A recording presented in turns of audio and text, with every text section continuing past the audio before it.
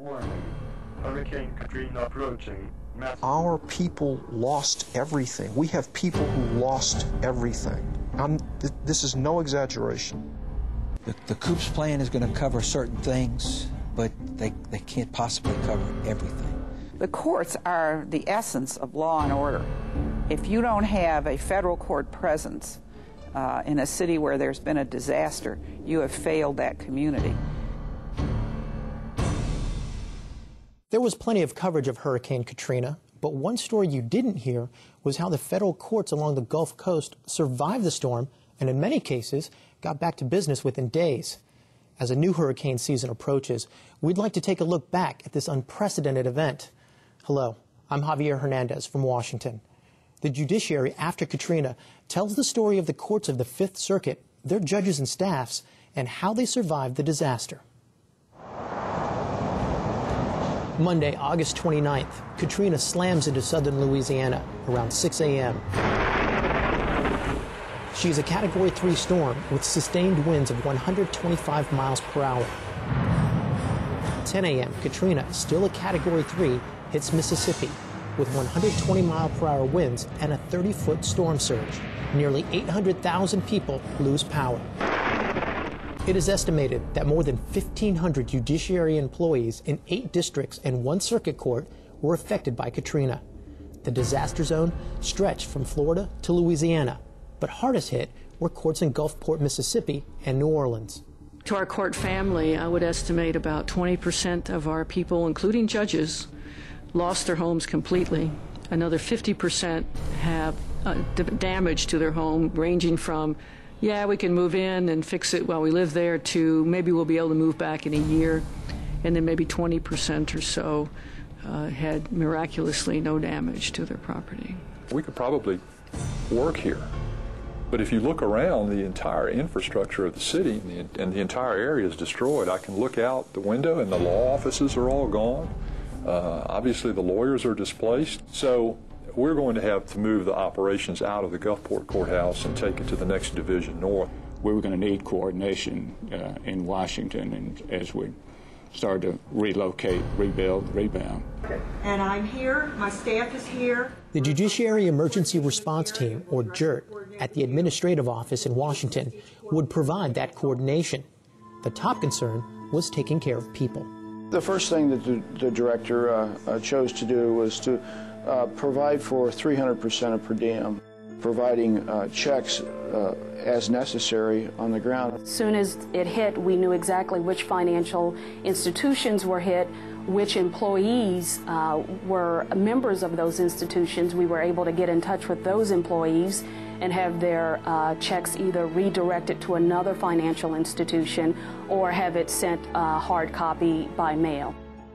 The judges and staff had many administrative questions, but communications throughout the region were sporadic at best. It was apparent the AO would have to put a team on the ground to serve the court's staff. The Special Assessment Assistance Team was deployed. By and large, they were able to answer a lot of the questions, but they were more than willing to research the questions that couldn't be answered. There are a lot of questions that you can't answer because this is an unprecedented event. Meanwhile, housing remained a top issue. We could have had great facilities up and rolling right away, but unless we had a place for people to reside once the staff showed up, then it would be all for nothing. While many people, like Lyndon Smith, helped the courts find facilities and housing, the court family pulled together and shared space where they could. Mississippi Southern moved its courts north, while those courts in New Orleans moved west. It's not always easy to relocate 45 or 85 miles from home. But once the judge makes that call, then things begin to fall in place. Well, we're comfortable. As you can see, we have employees working in the hallway of the courthouse here. To get to the fax machine, you literally have to crawl over a couple of bodies, but we're making it work. We know their families, and their families know our families. So we wanted to take them in as a family and help them, but we also wanted to get the court up and running so the business of the court could continue. Moving the courts created other challenges. when this hurricane hit. It knocked out the only courthouse, the only functional courthouse in the Eastern District of Louisiana, which is in New Orleans. That's where all our judges are, that's where our clerk's office is, that's where everything is. But under federal law, it's illegal for a district court to operate outside of its district. Courts are the essence of law and order. If you don't have a federal court presence in a city where there's been a disaster, you have failed that community. So emergency legislation was fast-tracked through Capitol Hill, and within 11 days, new law enabled the Eastern District of Louisiana to resume court operations. That legislation assisted them a lot in being able to actually conduct business here that they would not have otherwise been able to do. We've been trying to do is to make sure that the judicial process goes uninterrupted in terms of representation, proper representation of clients. To do that, the court needed a way to communicate with attorneys, but a major communications hub was wiped out by the floodwaters. Communications was zero. Even the cell phones. If you had a 228 area code, it wasn't operational. Even though I was in Hattiesburg with a 228 exchange, I couldn't get through to anybody in Jackson. Landlines were down. It was just hit or miss at best. But it wasn't just phone lines that were knocked out. The outage also impacted the court's data communications network and email. We were notified that Sprint had suffered a major outage in New Orleans, Louisiana. So it kind of left us segmented from the rest of the world. New Orleans hosts a lot of sites, and a lot of people were not aware of that impact. In fact, we were not aware until we had to go into DEFCON to try to shore up all the courts that happened to be affected when New Orleans went down. I think New Orleans hosted 20x to 30 sites, all the way from, which I have a list, from Indiana to Ohio to West Virginia. And again, the water did not reach that far up, but their sites were down. These sites, what do they represent? IT engineers helped create alternate gateways to restore connectivity to the courts.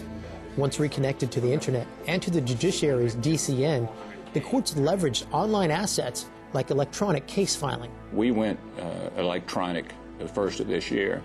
It's been an incredible efficiency for our court and for the bar.